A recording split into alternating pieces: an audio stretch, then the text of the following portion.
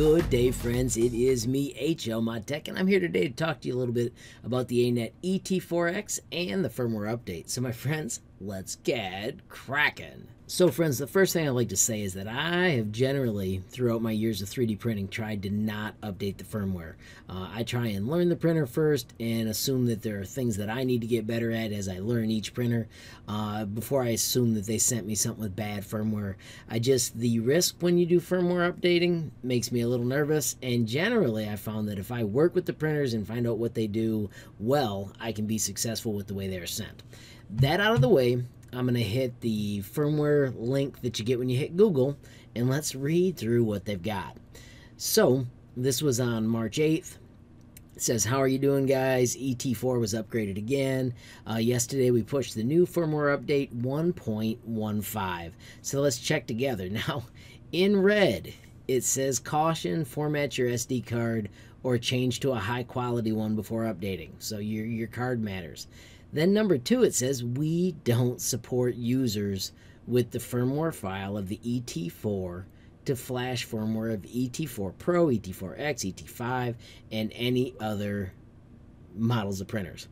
This is on the Anet page. I don't understand how you can say that sentence. It just doesn't connect for me. After that, it says, otherwise any damages caused by that shall be undertaken by the users themselves without warranty or service support. Thanks for your understanding. I don't understand that. That one's tough for me. P.S. The main marker, except for the nameplate attached to the left side of the machines, to distinguish between an ET4 and an ET4 Pro is to identify their print head's appearance.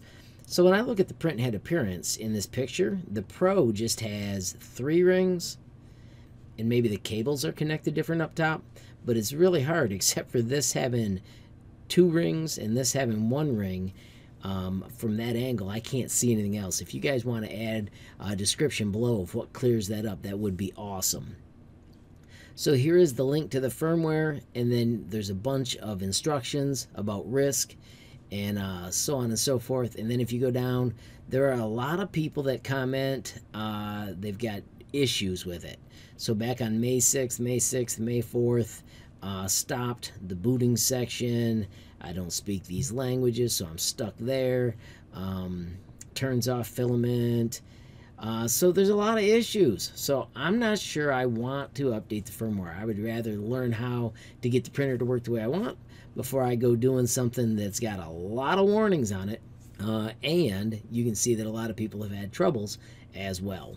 With that being said, though, if you follow the Google link, you get this ET4 bin right here, and you get the ET4 text. Let's double click and read that quick.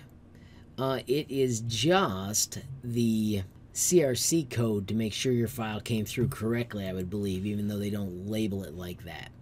So I guess what I'm going to do is, before I actually flash this firmware, I'm going to pop this video up and let you guys comment about what you guys have learned about it, maybe with a few of you out there telling me if you were successful and how it worked and what the benefits were. I'll actually try and do it to one of my machines. So I guess, friends, if you found the video useful, please give it a like. If you've got a question, comment, or suggestion, add it down below. If you haven't subscribed yet, what are you waiting for? Smash that subscribe button, and last but not least, hit that notification bell if you want to be the first to know when there's a brand new video from me, HLModTech. Thanks for watching. Have a great day.